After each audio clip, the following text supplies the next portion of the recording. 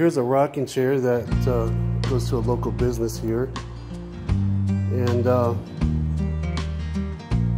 told them I would fix this for him. Somebody had tried to fix it before, and this had some framing screws in it, and we'll get this side off. Yeah, so there's that. Looks like they tried to nail that one on. So now I'm gonna have to repair that mess and then reattach a new rocker to this. Let's see how that goes. Right. Got this wrapped up with a little packing tape, and I'm just gonna fill this void where they ripped out all of that wood with a little bit of epoxy and let that cure. And then we'll sand that up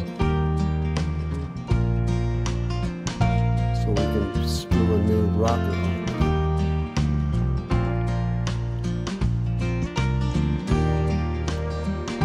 What'll happen is when that all sets up, I will just sand it all off until it's even with the top of that leg again. And then that'll fill that void right there and make it possible to put a screw through that and stabilize that wood right there.